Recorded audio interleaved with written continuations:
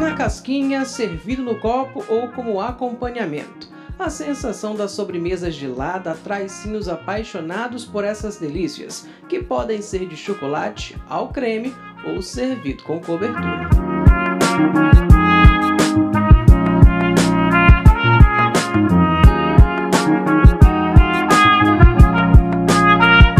Essa delícia surgiu na China há mais de 4.000 anos e rapidamente ganhou prestígio. Ao longo do tempo, sofreu várias mudanças e se popularizou. Hoje é servida em diversas versões e combina com qualquer ocasião.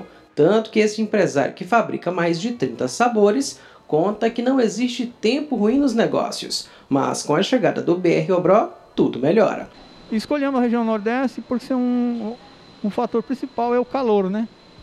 Que nós temos praticamente o ano inteiro de calor, né? Então a gente achou um dos atrativos esse fator, certo? E nesse período do B-R-O-BRÓ, o faturamento da loja aumenta cerca de 30% a 35%, certo?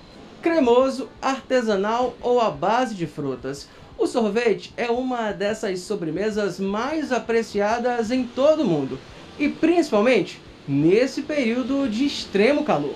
Além dessa opção refrescante, o sorvete ainda é um excelente complemento alimentar, rico em valor nutritivo, além de agir como fonte de energia. Mas apesar de ser delicioso, é necessário sim ter cautela. Existem alguns ingredientes que destacam-se aí em relação aos nutrientes, como o leite, que tem propriedades como vitaminas, tem a proteína, e também as frutas, que conferem grande quantidade de vitaminas e minerais para o sorvete e também um valor antioxidante, ou seja, que previne até mesmo o envelhecimento, previne as doenças crônicas. Então a gente pode utilizar sim desse alimento que é tão saboroso.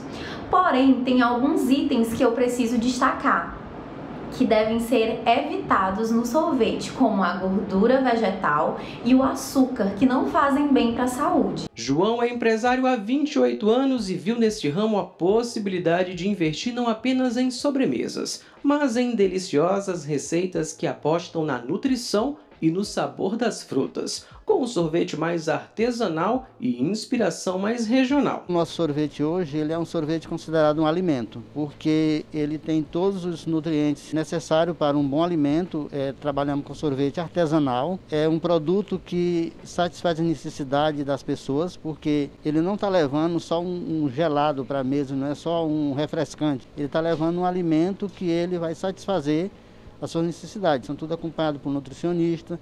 A nossa calda de sorvete é uma calda balanceada, não tem produtos colocados aleatoriamente, são todos atingindo um padrão, e isso é o que faz o diferencial na qualidade do nosso sorvete. E foi a paixão pelo sorvete que ajudou esses empresários a passarem pela pandemia de portas fechadas, tendo que se reinventarem nesse delicioso segmento dos gelados. A gente se moldou, né? E conseguiu trabalhar nesse período, e gradativamente o faturamento foi aumentando mês a mês, até que no terceiro mês nós já estávamos no patamar normal da nossa loja. E a pandemia ela pegou de cheio. Ela nos deu a oportunidade da gente ficar parado durante 2 meses. Fizemos a adaptação do delivery da melhor forma possível, porque também a gente não queria entrar no delivery de qualquer jeito, né? É tão tal que nós atingimos estamos trabalhando com as melhores plataformas e logo o mercado ganhou a aceitação do público, né? É tão tal que agora em agosto nós já ganhamos o prêmio de um dos melhores restaurantes do Brasil.